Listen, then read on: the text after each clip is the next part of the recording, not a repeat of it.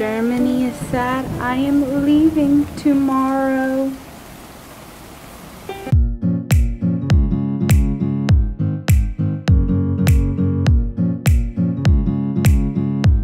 Hey y'all, it's Kimberly. For those of y'all that don't know me, I make videos on my travels. I'm currently in Berlin, Germany, and I'm about to go to Poland. So I make videos about my experiences in these countries. So if that's something you're interested in, make sure to hit the subscribe button and hit the little bell notification so that way you get notified when I post a new video every week.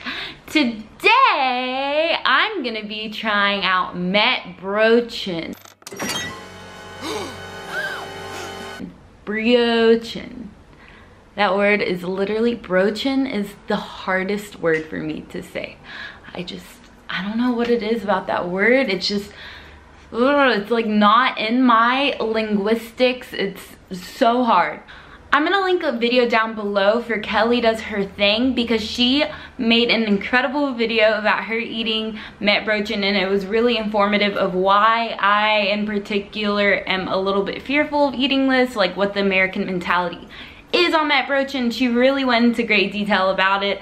Basically, essentially, I'm really terrified of eating Mettbrötchen because it is something against my norm. Like growing up, we've always been told not to consume raw meat. So always being told that, and then coming here and people are eating it for breakfast, it's just completely different for me. But for you guys and for me, I love trying out new foods. I'm gonna try out Mettbrötchen. I'm not gonna lie, the more I've heard about it, the more it's kind of grown on me. I feel like I will like it, but I don't know, we will see. So I picked this up from the butcher shop, and this is what it looks like. It looks pretty good. I'm not gonna lie to y'all, I don't know why I didn't expect it, but I didn't expect it to smell this meaty. It is a little bit of a strong scent, but yeah, this is what it looks like. When you open it, it has onions on it and garlic pieces. So yeah, I'm looking forward to it. I have a soy cappuccino right here. Probably not what you eat with Mettbrötchen, but I need caffeine in my system. So I'm going to try it.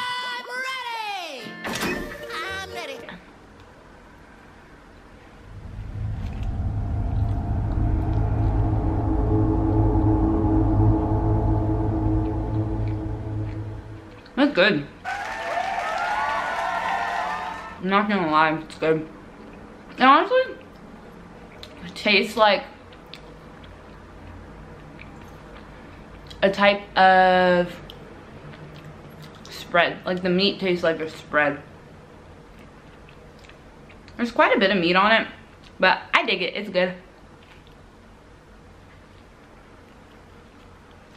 It's a little bit hard to get over the texture thing just because I'm like, holy shit, I'm eating raw meat. But it's good.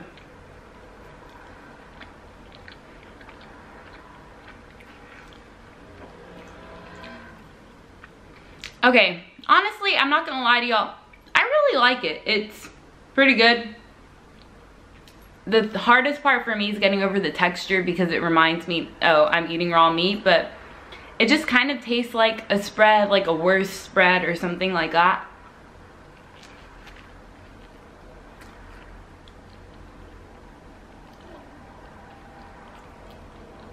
Pretty good.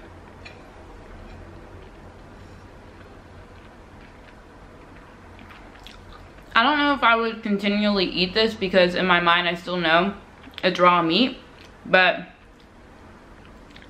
I like it. Pretty good. I think with a lot of people, they overthink this so much that they're so scared to try it. They think about it, they think about it, they think about it.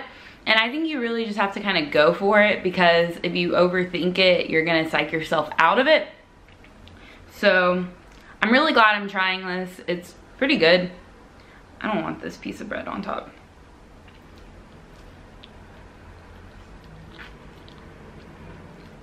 You never know until you try. I don't know who thought about this idea, just slapping raw meat onto bread, but it's good, I like it. I have raw meat stuck in my teeth. Mettbrötchen, I'm gonna give you a 10 out of 10. I'm almost done with you. It's good, I like it. Germans, good cuisine.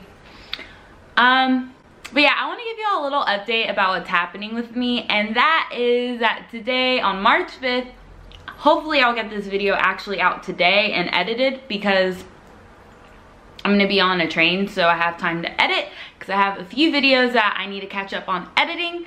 And that is that today, March 5th, I'm going to Poland, and I'm really excited about this. I'm excited to share my experience with y'all in Poland. I'm going to Poland for an entire month, so I will be there making videos, working, saving up money, and then my plan after that is to go to Norway and Sweden to visit some friends, and then after that I will be going back to Texas, and I'm planning on making more Texas cultural videos because I think that's something that y'all would be interested in. So I'm planning on making some videos there, and then I will be flying to Asia. I will probably be flying to Indonesia actually to go to Bali.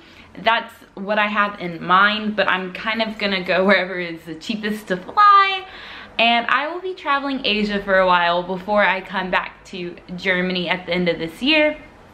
So I just wanted to kind of give you all a little life update, what you can expect, and I'm just freaking pumped to make more cultural videos, to work on YouTube, to work on my blog, kimcrossesborders.com. And I don't know if y'all know about this, but I have a weekly newsletter that I've been sending out. So if you are not subscribed to my weekly newsletter, please subscribe. I have the link down below, and that's free, and I just give you updates weekly on what is up, and it's kind of like a look into my brain. So if you're interested in that, definitely subscribe. And I just wanted to thank you all for watching my videos, and it really means a lot to me, and thanks for all of the suggestions. And I literally got so many recommendations for Germany, and I was a little bit sad that I feel like I didn't have enough time to do everything, but I only had a month here, and so I definitely am going to keep all of those recommendations in my mind. I want to go to Harz Mountains next time I'm in Germany over the winter. That is like my dream right now, so I think that's my next thing in Germany.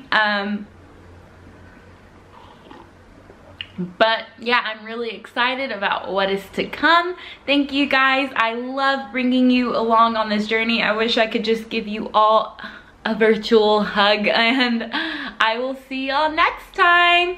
Tschüss, ciao. Done.